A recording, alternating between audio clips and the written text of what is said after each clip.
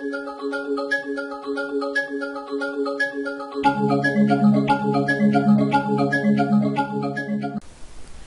video will demonstrate how to conditionally limit the values of a lookup in IBM's Maximo.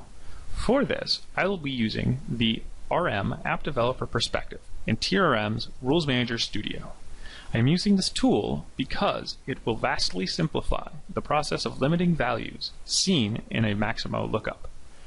First, let me demonstrate how the Workorder Tracking Application works out of the box and how I want it to change.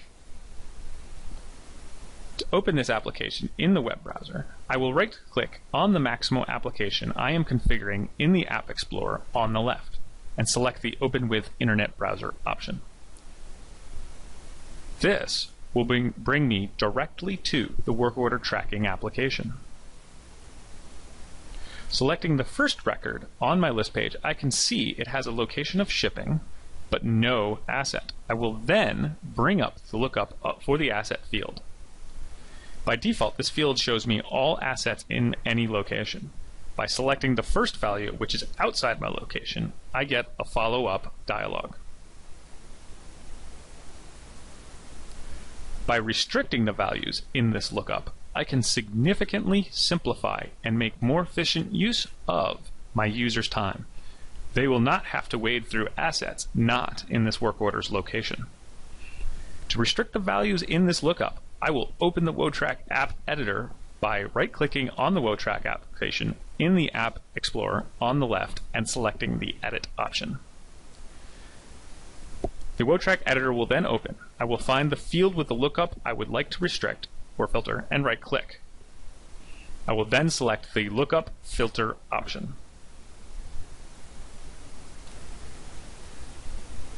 This creates a lookup or value list filter on this field and opens the editor for that filter.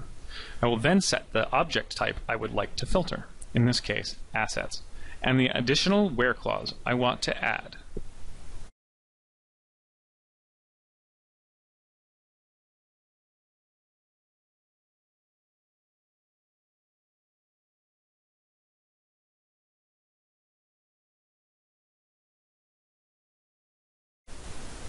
I will also add a condition to only apply using a simple script. If a location has been editor page of my data filter will provide me with Content Assist.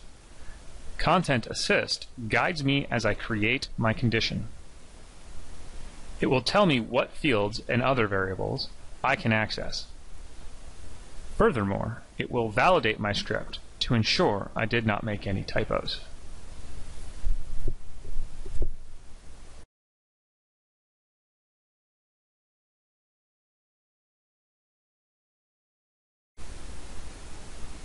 I will tell my server it has new configurations and then verify my configuration is working.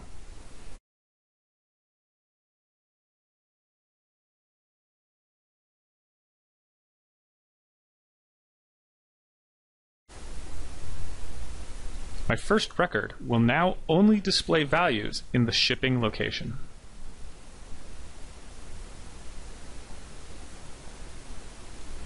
Removing the location, I will now see all assets.